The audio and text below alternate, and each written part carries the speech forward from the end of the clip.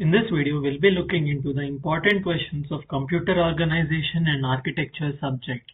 So this is the latest question paper of previous year, that is 2023 of 21 scheme. So in the first module, they have asked us to explain the basic operational concept of computer. And then here we have evaluating the arithmetic statement using 3 address, 2 address, 1 address and 0 address. Followed by that we have basic performance equation and indicating the role of each parameter. Yes, it's very easy. Then in the OR part we have addressing mode, which is a very important question, followed by big Indian, little Indian difference with an example, and then performance measurement, which is again a theoretical concept. So considering the previous year question paper and following the trend of past 3 years, I have prepared or noted down the important topics which needs to be studied for the exam in order to score good marks. So the first one is to write down the steps to execute an instruction. Then we have, this is an important one to remember because this can be asked for 10 marks. Performance measurement and performance equation together can be asked for 10 marks. Then we have byte addressability, that is big Indian, little Indian, as we have seen here. Then we have memory operations, which is very simple, load and store. Basic instruction types, yes, there was a question here in the previous year paper about basic instructions. Followed by that we have instruction execution and straight line sequencing. Then conditional codes, addressing modes is pretty important. Then we have shift and rotate instructions. So 1, 2, 3, 4. These 4 are the must questions to study in first module. Followed by that, let's looking into the second module questions. We have we need to explain interrupt nesting and daisy chain method, and we need to explain what is bus arbitration, explain centralized bus arbitration and distributed one. And on the other part, we have illustrate a program that reads one line from keyboard, stores it in memory buffer and echoes if back to display in IO interfaces. And then the other part we have explaining the general 8-bit parallel interface. So in looking at the important topics, first one we have is note on accessing IO devices. Then the most important topic in second module is interrupts. So questions related to interrupts, that are interrupt definition, hardware, enabling and disabling interrupts, vector interrupts, interrupt nesting, and daisy chain arrangement, which is also a part of interrupts. Followed by that we have exceptions and privilege exceptions. So from this whole thing you can get a 10-mark question. So followed by that we have DMA, this is also important. Then we have bus arbitration, that is centralized and distributed, which we have seen. Yes. And then we have synchronous and asynchronous bus, which may be asked sometimes. And then this question is pretty important because it's repeated every year. So this is again 10 marks. So if you cover 1, 2, 3, 4 questions in second module, you can definitely get good marks. Score good marks in that particular module. Moving on to the third module questions here.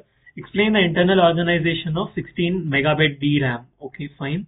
Then we have illustrate the structure of synchronous DRAM, types of ROM, and then importance of cache memory, and describe the types of cache mapping techniques with diagram. Yes, this is pretty important. And then organization of memory chip. Okay. So the first question is the same. Organization of bit cells in memory chip. Then we have RAM. So from RAM, static RAM and dynamic RAM.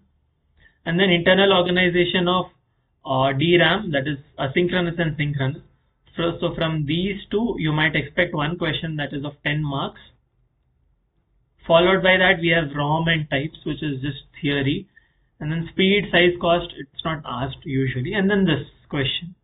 So this is a definite question asked for 10 marks. At times it is also asked for 12 marks. In this question it is, in the previous year it is asked for 12 marks. Moving on to the fourth module, the question says to explain 4-bit carry lookup adder and its operation. Hardware arrangement of sequential multiplication, yes. And then drawing single bus architecture and explaining the control sequence for execution, okay. And then we need to explain the organization of hardwired control unit. So in the fourth module, the first topic is about basic addition of two signed numbers. So at times, there might be numbers given and you need to perform the basic addition. So overflow, underflow conditions all will be there. Accordingly, you need to perform the addition. And at times they can ask you about subtraction also. Even if it's subtraction, you should perform the addition only. I hope you know how to solve such questions. Then we have n-bit ripple carry adder and carry look ahead adder. So from these three, you get one question of 10 marks.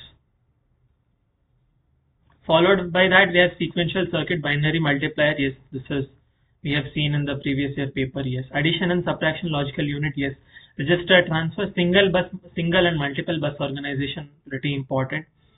And then branching instructions, control sequence. Control sequence is a complex part, I would say. There are no proper lectures in YouTube or any material. You need to refer the textbooks for that. So I would say you can skip this part and then study the hardwired control versus microprogram control. So 1, 2, 3 out of if you cover these three topics thoroughly, you can score well in the fourth module. Coming to fifth module, they have asked us to explain the concept of pipeline processing, explain pipeline for floating point addition and subtraction, then 4-segment instruction pipeline, and then SIMD array processor. So fifth module has been recently introduced to our VTU syllabus. So only there are limited set of topics in the fifth module. I would suggest you to go through all the 5 important topics here, and out of this only you'll get the question. So fifth module is pretty easy, and each and every topic is interlinked with each other, like parallel processing and pipelining are interlinked, and from pipelining you'll further derive the instruction pipelining. So yeah, and vector processing is also like matrix multiplication, and then you have array. In array you have attached array and SIMD array, so processors. So yeah, one thing to remember is that CO is a theoretical subject in which it requires a lot of patience and memory or capacity to understand things. I would, instead of studying everything from the textbook or the notes, I would suggest you to focus on the important questions or the important topics which I've told, and study thoroughly that. I'm sure you'll definitely get 70 plus. So if you have any doubts, do let me know in the comments and subscribe to my channel. Thank you.